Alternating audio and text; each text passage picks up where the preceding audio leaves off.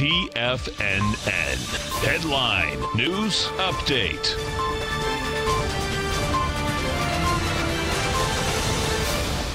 Good morning, everybody. I'm Tommy O'Brien, coming to you live from TFNN headquarters in St. Petersburg, Florida. It's Friday, July 5th, 10 a.m. Eastern Time, 30 minutes into the trading day. Hope everyone had a great July 4th. Back into a full day of trading action today, and we got some news as we got non-farm payrolls coming in at 224,000, beating expectations.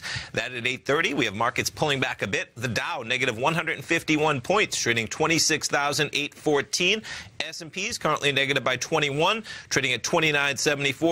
NASDAQ negative by 63 points, trading at 81.06. As we start things off this morning, we're going to take a look at the VIX for the volatility index, hitting a 12 handle I was going to say last week. This feels like a Monday, but this week, earlier this week, getting a 12 handle briefly. The VIX with some negative market action, 1366 this morning. Still relatively low volatility priced into that market.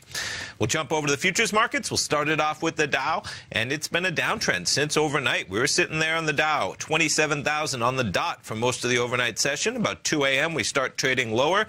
8:30 a.m., we get that jobs number. There's your jobs number volatility coming in, and we're down about 120 Dow points, even just from 8:30 this morning. NASDAQ 100, much the same. There's your 8:30 volatility on the jobs number. We spike lower, 78.09. S&P's similar as well, currently trading at 29.77. We were up there approaching 3,003, so you're talking about a solid 26 points below that level. Crude oil volatility as well, traded higher from about 8:30 until just recently we made that high, 57.71.